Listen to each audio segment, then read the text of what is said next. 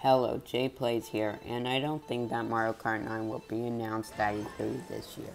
But that's not what this video is about. It's about what I think Mario Kart 9 should and should not take from Mario Kart Tour. I won't bring up anything that has to do with microtransactions because it's obvious that no one wants those in the next Mario Kart. So let's start off with the track variants.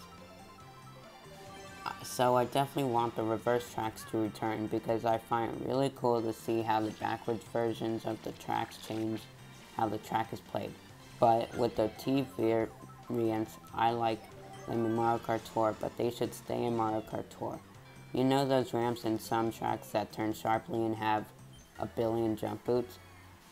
Well, imagine if you had to control it with a controller. That would equal a nightmare. But I do think that all of the bonus challenges should return with the exception of time trials, because that should stay as its own mode. Another thing I want to be brought back into Mario Kart 9 is that amazing character roster. I'm not even going to explain this one. One thing I don't want brought back in Mario Kart 9 though is some of the horrible special items, like for example, I don't want Funky Kong to get the banana barrels once again, because that item makes it so hard to dodge your bananas and you usually end up sabotaging yourself.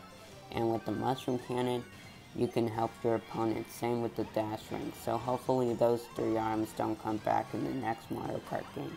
But I do hope costumes return in the next Mario Kart game. And once again, I don't even need to explain this one. So the last thing that should not return is the third item slot. I say this because it removes a lot of strategy when it comes to items. Now that's it for this video. I hope you enjoyed it. Never mind, one more thing.